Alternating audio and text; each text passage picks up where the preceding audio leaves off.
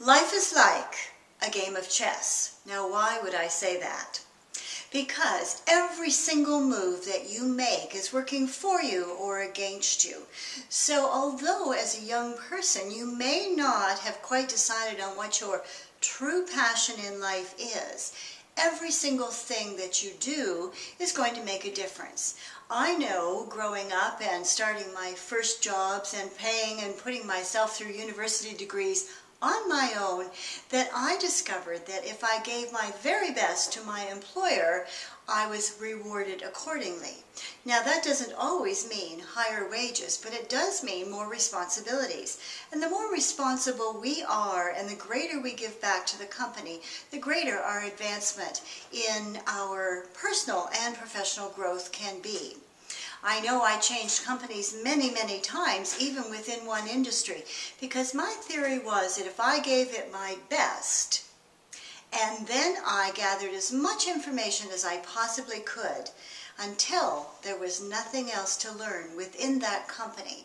And then I gave my notice and moved on to a new company so I could escalate my learning curve in a very fast-track way. So with that game of chess, plan out your moves carefully and know and understand that your goals and desired outcomes will be different, particularly in every decade.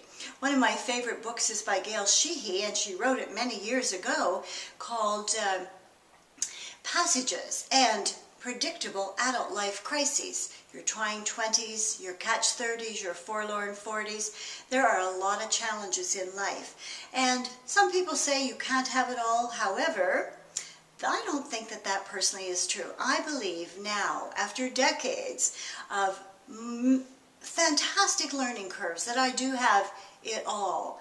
I'm a global expert, known for my image, etiquette, manners, communication, and leadership coaching. And I've had people all over the world hire me for my expertise. So if you have a passion for whatever it is that you feel is your calling in life, give it your very best and live in abundance and always have that huge quest for knowledge. Gloria Starr, the global expert of choice.